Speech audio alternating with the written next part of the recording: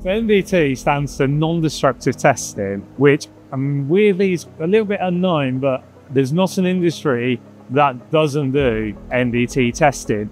It can be used to check materials that are used in construction to make sure they can withstand forces. They've not got any defects in that are going to cause that material to fatigue and break over time. So for a bridge, that's really important.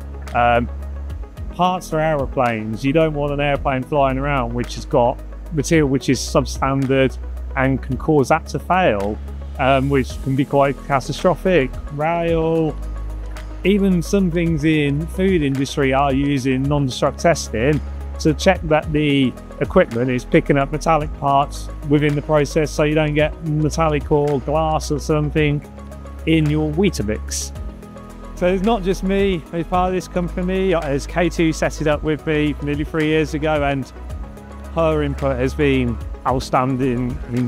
The support has been incredible. Without her, I don't think we would ever been where we are. So we're doing this 3 years. So 2019, joined a company called NDT as a general manager. So it was more the people side of things, customer side of things, organisation, all that sort of stuff. Dan then joined about 6 months later, and we just got on really well. You could just tell he's just quite an organised person. We just identified a bit of a gap in the market, basically. It was kind of slow deliveries, all that sort of stuff.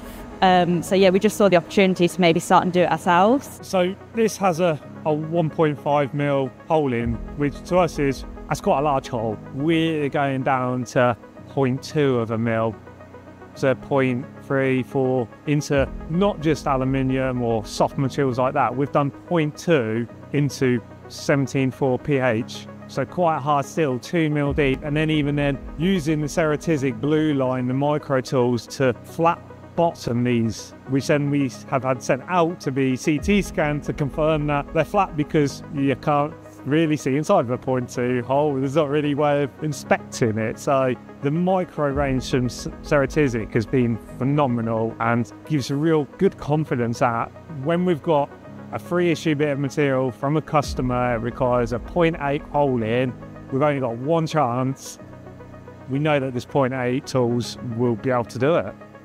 So we use Ceratizit vice work holding on both mills. For the reason is it's very good, but we have a 3-pot centralised in plate in there, so we can take vices in and out with ease. We're not having to continuously set datums or align vices, because they just plop in place and they're aligned, and it makes it quite more streamlined for changing. And also using the same work holding between machines, you're not actually going to have a vice that's not modelled up correctly, because you want to be doing your collision checks on stuff. That it's all the same from one machine to the other, and it means that transitioning from one to the other is easy. With Ceratizit, the supply chain is so good with them that we have won their vending machines, so that if we need a tool, we can get it straight away. But it's also when it's an exotic material and we've not got one in the vending machine, or we've got one that's a bit used, that we know we can get it next day. I mean, I've even had them, they've delivered a tool from Sheffield same day before for us. So that's where you're only as good as your supply chain, and their supply chain is so good that we're never really without. It's all their turning inserts, the turning holders, their EcoCuts are brilliant.